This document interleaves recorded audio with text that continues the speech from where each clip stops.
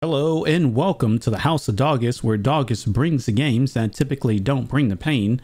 Today we're going to talk about a simple power setup using Powah and all the mods 10. So let's get right into it.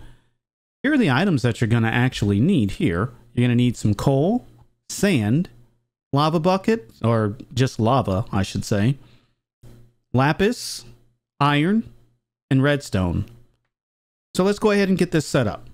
So we've got our energy cell here, which is what you're going to make. You're going to make an energy cell, you're going to make 3 solar panels, and you're going to make some energy cables, all using Powah.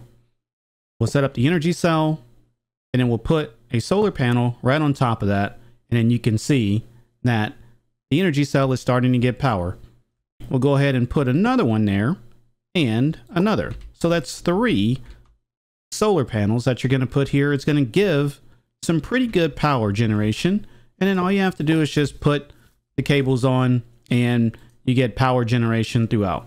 So that's a very simple way to get power set up, and I think it's pretty much the best starter way of getting power, because one of the reasons why it's so good is that you don't have to reuse materials such as lava or such as coal or anything like that. All you have to do is just make sure that you sleep and you're good to go.